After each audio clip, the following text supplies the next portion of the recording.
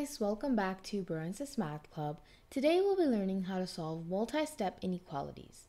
An inequality uses the symbols greater than, less than, greater than or equal to, or less than or equal to.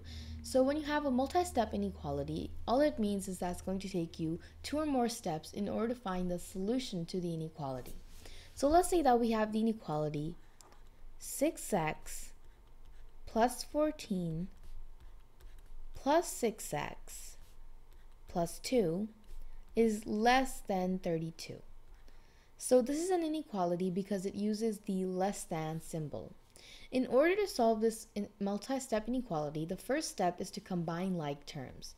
So here we see we have 6x and 6x. So when you combine a positive 6x with a positive 6x, you get 12x.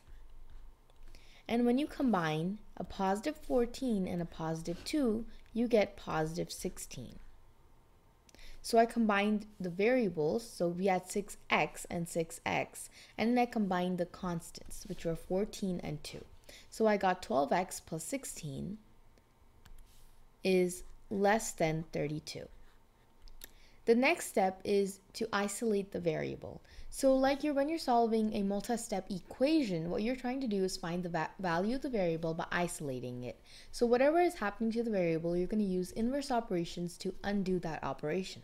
So first we have plus 16. In order to get rid of the plus 16, we have to use inverse operations. So we all know that the inverse of addition is subtraction. So we're going to subtract 16 on both sides of the inequality.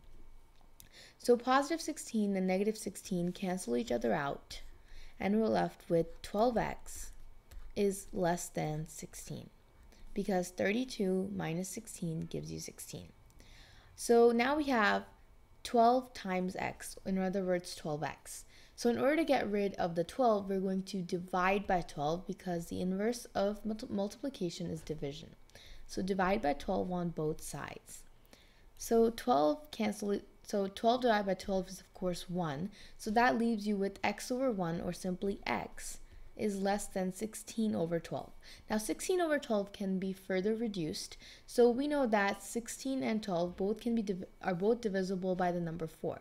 So if you divide 16 by 4 and 12 by 4, you get 4 over 3. So the solution to this multi-step inequality is 4 over 3, or 4/3.